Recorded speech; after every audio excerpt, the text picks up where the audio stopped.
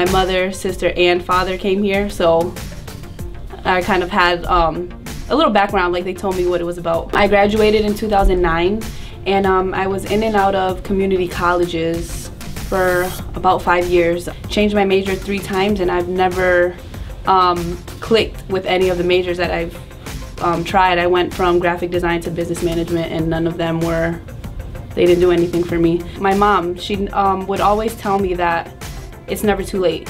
So I'm like, I'm here turning 25, I need a career. She's like, don't worry about it.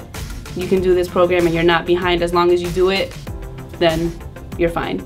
She's absolutely fabulous. She's a great leadership role. The students respect her.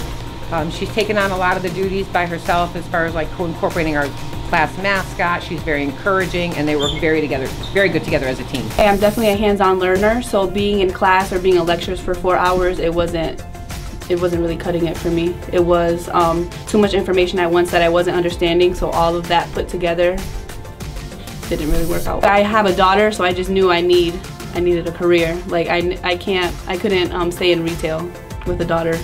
We do homework together. She'll, grab all my books with me. We'll have our notebooks together. We'll sit in the kitchen and we'll just do our homework together. It's never too late. It's never too late to follow your dreams.